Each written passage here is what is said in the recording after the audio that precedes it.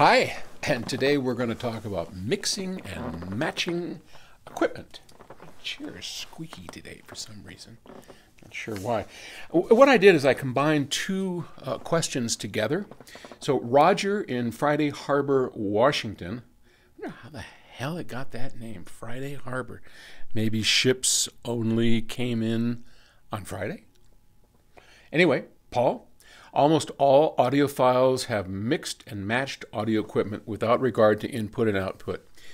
Is this very important? And if so, how important? And John in New Jersey asks, what's the rule of thumb, or if there even is a rule of thumb, for matching the impedance of our components from the source to the speakers? For example, from the phono preamplifier to the main preamplifier, from there to the amplifier, or there are other factors we should take into consideration. So John and Roger, thank you. That's a good question. One we get asked a lot because when you're playing with separates, you are interconnecting a multitude of boxes together and hoping for a good result. So our chain might look, if we have a vinyl setup, our chain might look like a turntable, a phono preamplifier, a preamplifier, a power amplifier, and a set of speakers, or a DAC setup.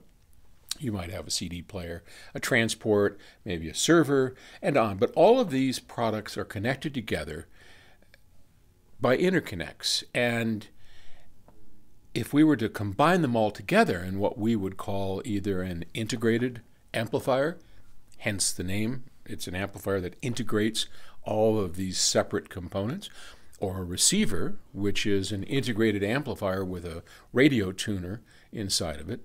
And let's face it, today's modern receivers are frickin' Swiss Army knives. I mean, look at these things. Back in my day, a receiver is pretty simple. It had an AM/FM tuner and a power amplifier and a preamplifier. It's pretty straightforward. Today, for $300, you can go down to Best Buy, or I mean, hell, you can go to Walmart, and you can get a 5-channel receiver with a surround sound processor inside, a radio, internet connectivity. This thing is the Swiss Army knife of audio. And how they do that for $300? And I have no idea. And some of them are very decent products. So for people like us that make handcrafted high-performance audio products, that's like, wow.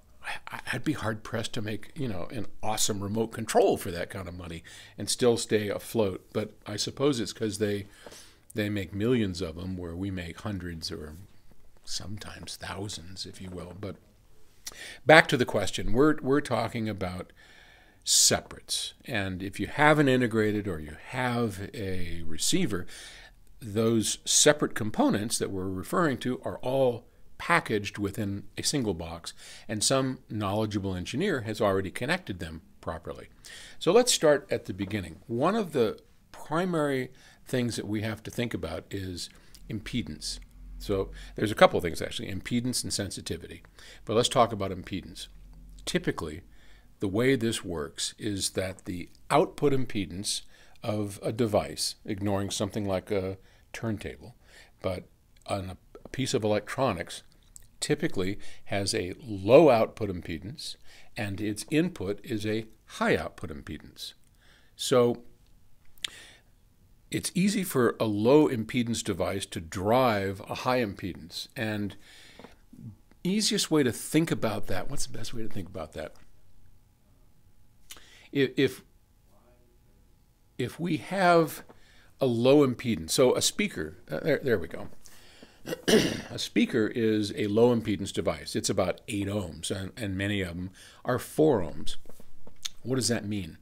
Well, in order to drive a low impedance product, device, you need power. Okay, so we know that a speaker that has 4 ohms on its input, that's a low impedance.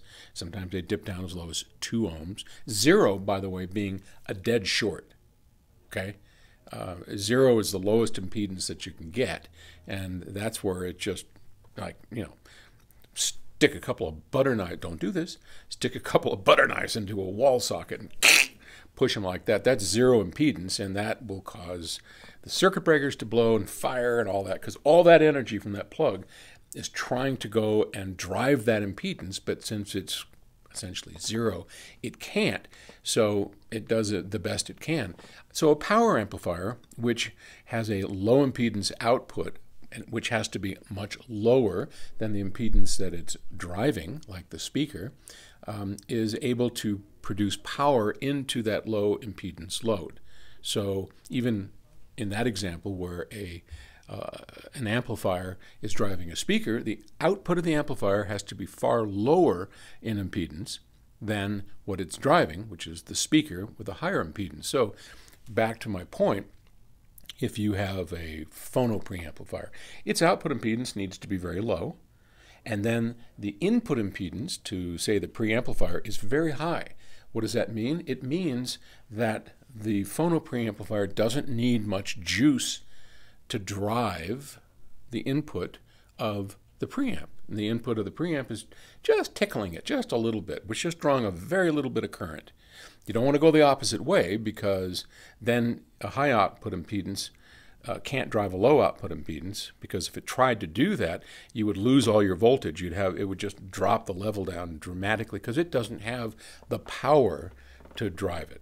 Okay, so low output impedance on the output drives high input impedance on the input, and a cable matches the two or connects the two together.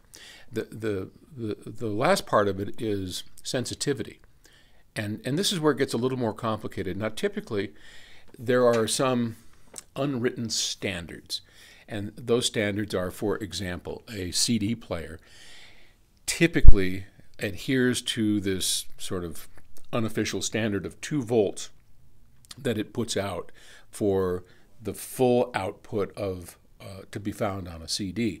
That 2 volts is the same level that most power amplifiers need to come to their full output. So if you were to take the output of your CD player and plug it directly into your power amplifier, on loud passages, you'd probably either clip the power amplifier or certainly get it very close to the full output that it could produce. And it would be very loud. So we want to put a preamp in between it and turn down that voltage coming out of our CD player. So we need to match sensitivities so that you don't put too much or too little. If you have too little voltage coming in, then you won't have enough gain.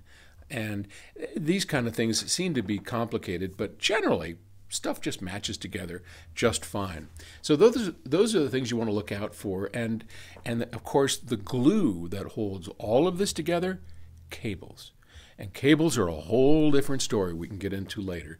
But cables have to be synergistic, as do the pieces that we connect together. And we'll talk about synergism between components and cables and everything that works together to form a beautiful high-end audio system. But that's enough for this one. Thanks for asking both those questions. Appreciate it.